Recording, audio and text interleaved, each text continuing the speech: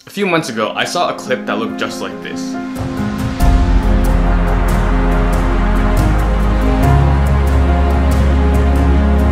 As soon as this video started, my mind just went like, what? What's happening? Like, this is even possible? I had no idea, and why did nobody tell me this earlier? Once I found this clip, I decided to look more into what it was. And so this is something along the lines of drones, but it's not just any typical Mavic drone that you can buy on the market. This is called an FPV drone, first person view drone.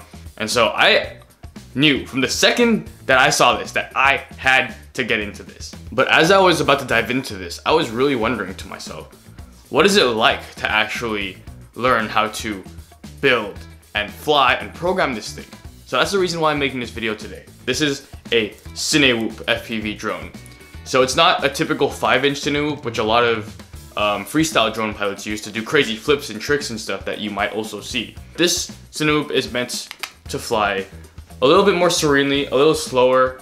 And the best part about this is that you don't have to be scared about running into something and chopping it up into a million pieces because there's these pop protectors. So what does it take, starting from scratch, to build this guy? My name is Kai from Vertigo Vision, and today we're gonna go over what it's like for a noob to start learning how to build and fly a Cinewhoop.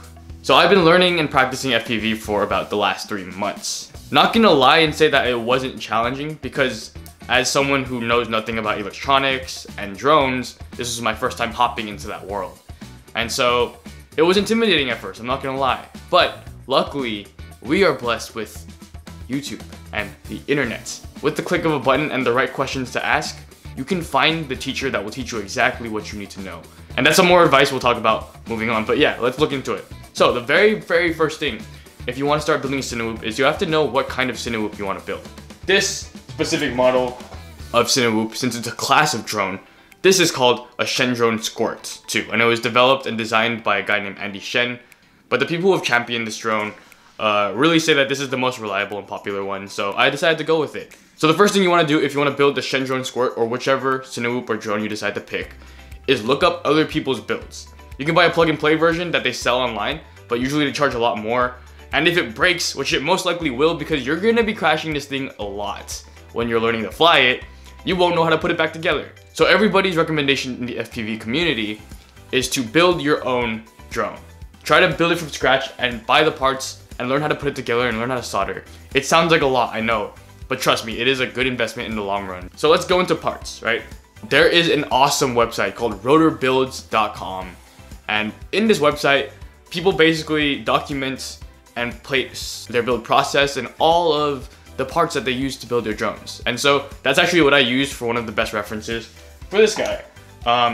Some things are pretty obvious what you want to get, but a lot of times it's a giant question mark because there's so many parts. There's the motors, there's the propellers, there's the air unit, there's the flight controller, and ESC. There's so many different modules and parts that are up to you to choose what to pick, but you have to make sure that you choose the right ones that go together. So the best way is to look up other people's builds. Once you have that, make sure you create your own checklist. This is super important because there's a good amount of parts that you need to take account of, and you're gonna be buying a bunch of random parts. And if you wanna make sure that you know exactly what you bought so that you don't double buy anything or you don't forget anything by the time you're ready to build. All right, now once you got all your parts, it is time for the fun part, which is learning how to build it. When you're first starting to build a drone, I say it's fun because it may seem very intimidating at first. It's kind of like building an IKEA set that flies, if I had to put it. Think about it that way, and you're gonna have a lot more fun learning the process. So make sure you watch lots of build videos. Go on YouTube and just look up Cinewhoop build, and you're gonna find a lot of YouTube videos of people documenting and walking you through the process of building the Cinewhoop. And so that's gonna be super helpful because you basically just have to follow what they do. And once you learn that, and once you learn how to do that, then you're gonna be good. You're gonna be set. So that you have an idea of what it was like for me to build it, here's a quick video I put together of my process building the Cinewhoop. Enjoy.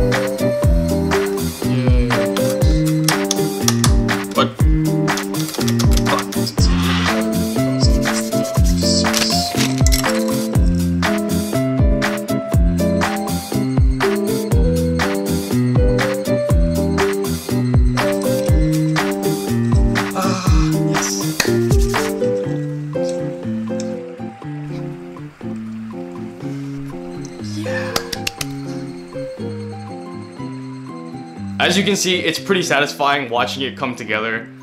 Sometimes there are issues that you have that you need to reverse, but honestly, it's nothing that you can't handle. I believe in you. Overall, I believe this build took 2 days and 8 to 10 hours. That's including programming, which means plugging it into the computer and making sure everything's okay, and setting up the controller and binding it. So once you've got your drone, you've bought your goggles, and you've bought your radio, once you've bound them all together, you are ready to try flying. And one tip that is super helpful if you're just starting out is to practice on a simulator on a computer, like a $20 simulator. Just go ahead and play it like a video game. Plug your radio in so you can get the feel of what it's gonna be like.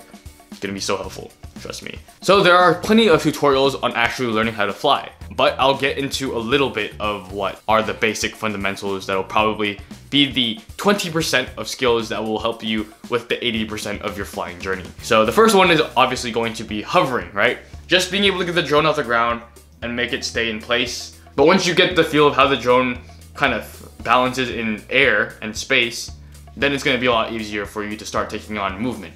Next thing you're going to want to learn is being able to just float forward and brake and stop. Once you get that, flying sideways, flying forward and back, you want to learn how to turn, right? You're going to want to learn how to turn, which is coordinated turns.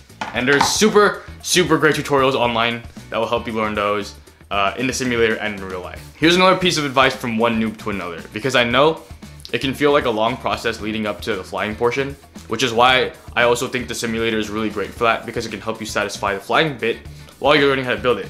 It's a process trying to get the drone from being single individual parts to getting it into the air.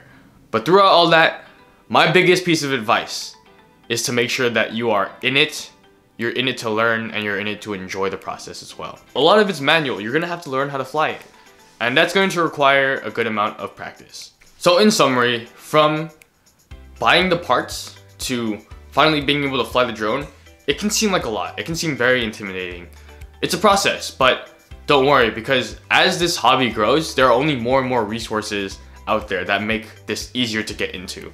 Like even my friend Caesar, who's an amazing drone pilot, who's like 5 years younger than me, he's been doing this for a long time, and he remembers that in his first 3 months, they were disastrous. So I've been getting compliments from my FPV friends about how fast I've been improving, but honestly, I wouldn't be here without them. You know, I'm lucky to be in a place where I can talk to them, and that this hobby and that this craft has developed so much. It is so rewarding. And once you break through those first barriers and build your drone and get it to fly in the air, it'll be a feeling unlike anything that you've ever experienced, and I'm really excited for you to get there. I know I personally have a long way to go still. I have so much to learn. I'm just making these videos to make sure that I can document what it's like starting from zero and taking your way up. I'm having a great, grand old time, let me tell you, and I am super excited for you guys to start your journeys. And if you want to see the journey and continue to watch the evolution of the work that I'm putting out, which is FPV learning